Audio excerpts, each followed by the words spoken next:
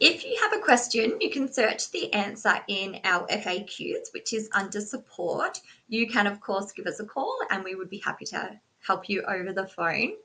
All of the questions are in categories, so you can search it that way, or you can pop in a keyword.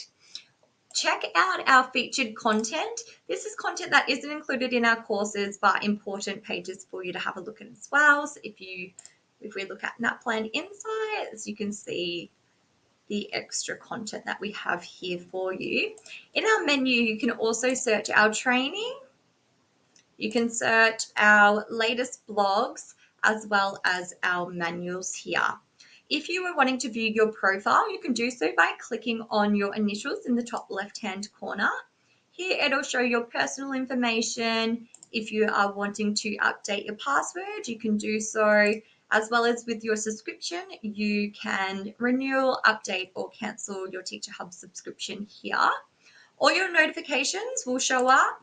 So if you have completed a course, it'll show up in your notifications.